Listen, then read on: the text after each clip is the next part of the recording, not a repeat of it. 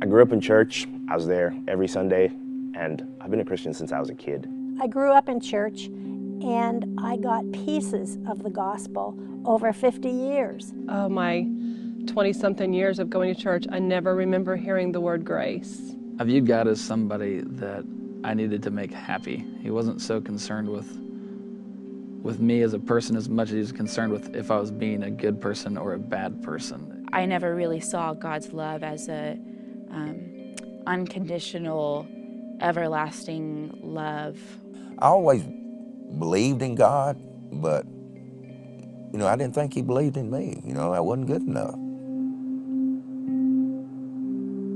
There are people that are sitting in front of you that have been in church their whole lives. They've read the Bible, they went to youth camp growing up, vacation Bible school. They've been in church, wired in church their whole lives. But there's also people sitting out there that have no church background whatsoever and have seen enough people with church backgrounds to feel like they have no need for what's being taught at or what's being proclaimed at churches.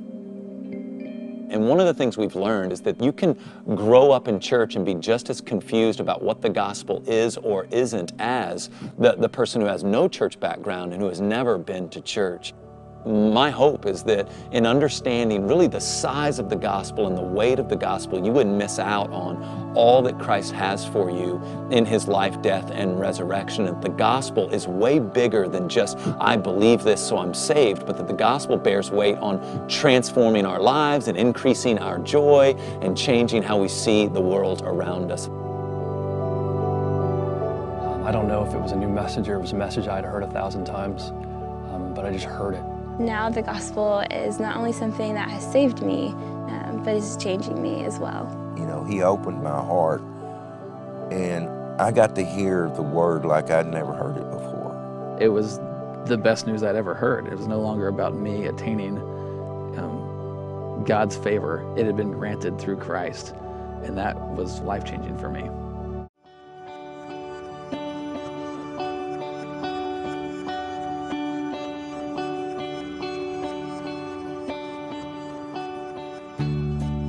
Recently, I read some research that tells us that 90% of children who grow up in evangelical homes make a decision to receive Christ into their heart. And I think most of us expect those numbers. Of that 90%, only 22% are following Jesus when they're 35. And I think most of us are shocked by that number. I know I am.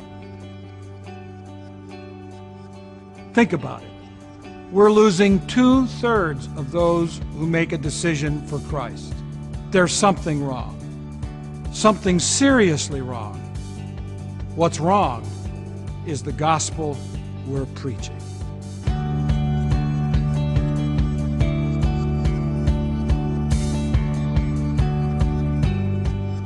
What's wrong is the method we are using to coax and persuade our youth to think they are in.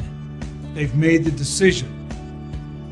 A gospel that becomes obsessed with making decisions rather than disciples aborts the design of the gospel of Jesus. Here's how I see it. The so-called gospel at work in many of our churches today is actually deconstructing the church into a society of the saved instead of constructing a society that follows Jesus to the cross.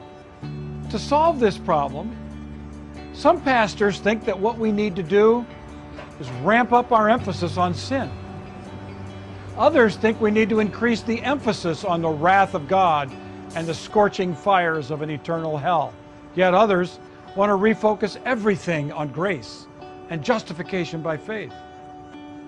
But these aren't going to solve our problem, because if you tweak a weak gospel, you still have a weak gospel, because what we think is the gospel is not the original gospel. So we need to start all over again.